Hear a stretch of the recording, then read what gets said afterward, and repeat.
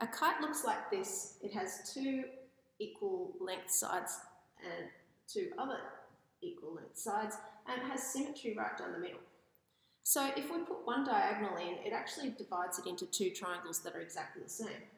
Now the other diagonal comes across and meets the first diagonal at right angles. So when we find the area of one of these, what we can do is take these two identical triangles, cut out one of them, and imagine placing it over here, and it will fit.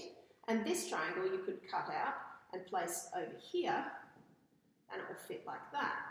So it's basically the same as finding the area of a rectangle. So we know that the area of a rectangle is one side multiplied by the other.